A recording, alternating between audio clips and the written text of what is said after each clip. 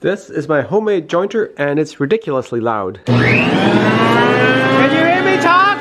And part of the problem is it's powered by a universal motor from a 12-inch planer, and that motor is just loud. So I'm going to try switching it over to use this big induction motor instead, which is much quieter. So that's the induction motor. And this is the universal motor. And I bought this much longer poly V-belt that fits on here, and conveniently it kind of wedges onto the V-belt pulley that I've got on this motor already.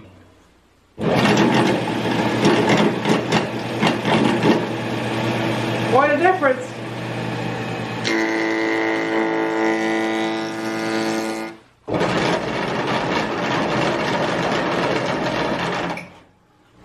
Whoa, shit. So it has a tendency to jump the pulley a bit here. Might have something to do with the long belt and the big pulley down there. Look at all that belt ripping off of it. I just moved that motor forward a bit. Let's see if it works better this time. Oh yeah, that's better.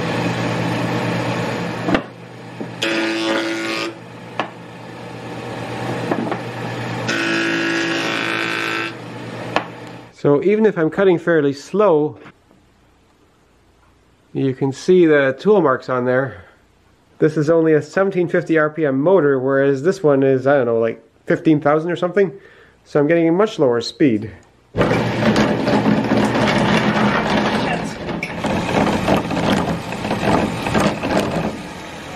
I think sometimes that belt just gets in there like this, and that causes all that jumping around. So trying to make it work on this V-belt pulley is definitely a bad idea. But with this pulley and this pulley, I'm only getting a step up of 2 to 1, which means this is only running at about 3,500 RPM, whereas with this motor it runs about 9,000 RPM. And I do think I have to run this much faster. So what I need is a much bigger pulley that is better for this type of belt to go on here, maybe twice that size. But those things are super expensive, and the only place I can find it is from McMaster Car, and those guys don't ship to individual people in Canada. So I'll try to make something out of wood to go on there.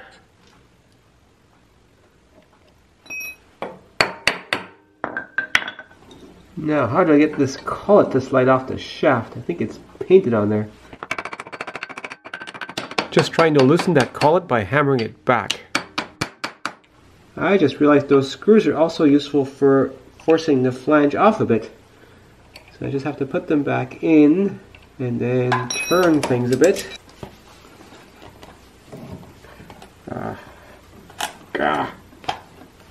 I know I'm banging up the shaft here, but there's paint on it here anyways. It needs to be cleaned up.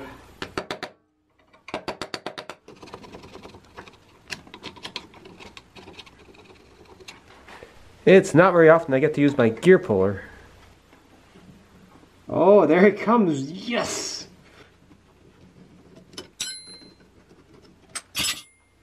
I need a less awful place to work on that motor. Now you Europeans are probably wondering, why do you need a 5 horsepower motor on that jointer? But it's not a 5 horsepower motor. It's actually only a 1 horsepower motor. Single phase. The center collet from this industrial pulley would be a cool center for a homemade wooden pulley, and that way I could wedge that nicely onto that shaft. Let's just see if that idea works.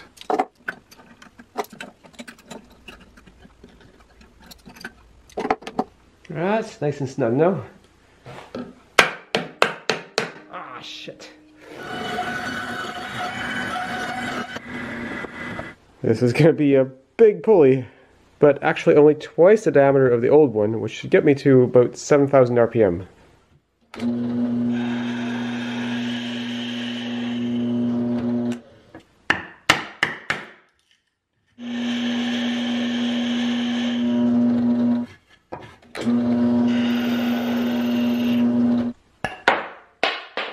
This cutter naturally cuts slightly conical, so I'm actually pretty close already to the shape I need for this part.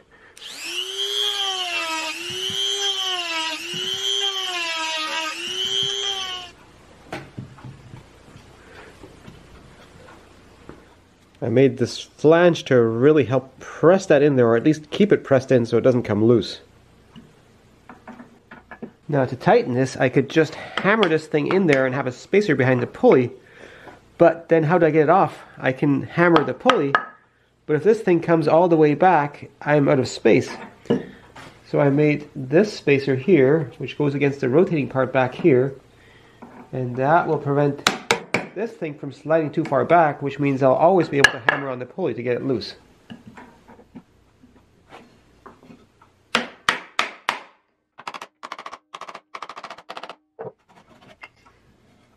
This holds on pretty good by friction alone, but I don't want to risk it coming loose over time.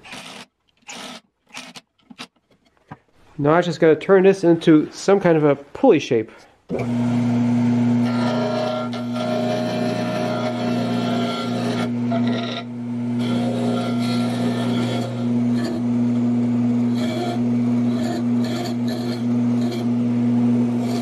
This is running entirely too fast for wood turning, but I don't have a choice about the speed. That looks like a nice pulley now. With that huge pulley, that belt is just way too short and I can't move the motor up far enough to compensate. So I ordered a new belt off of Amazon and it took much longer to arrive than they said it would. 2 whole weeks.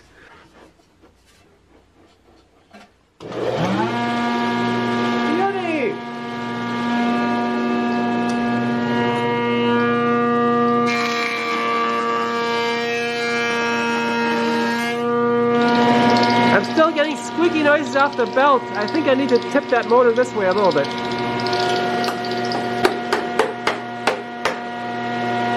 Squeak's gone!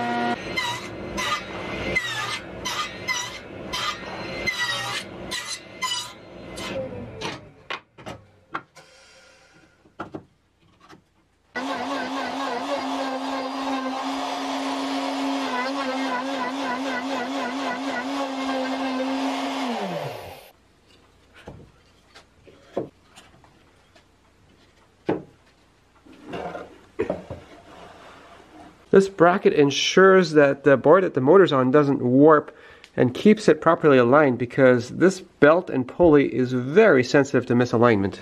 I got my bracket mounted so that motor is now rigidly in place, and I got the switch from the new motor too. Now I just need a belt guard.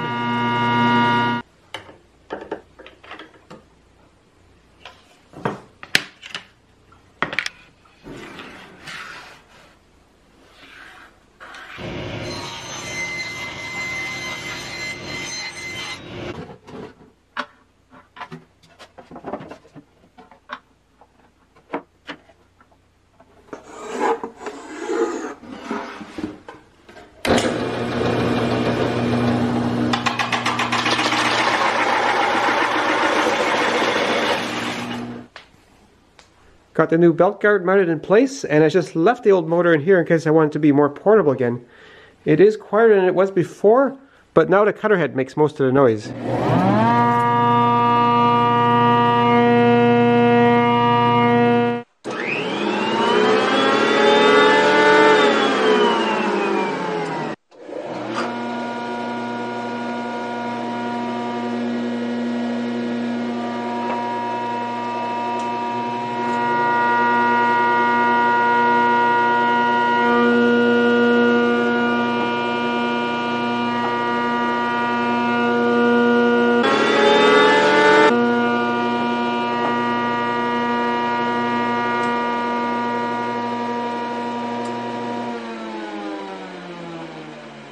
With the cutter head now making most of the noise, the logical thing would be to switch to a carbide helical cutter head.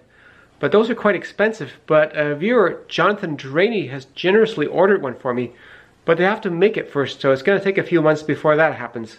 Those carbide heads also take a lot more power, but with this big motor I've got down there now, I think I'll have lots of power. It's only a 1 horsepower motor, but I think that's 1 horsepower before inflation given the size of that motor. Certainly it feels much more powerful than it was before. And of course I'll make a video about it when I do swap out that cutter head.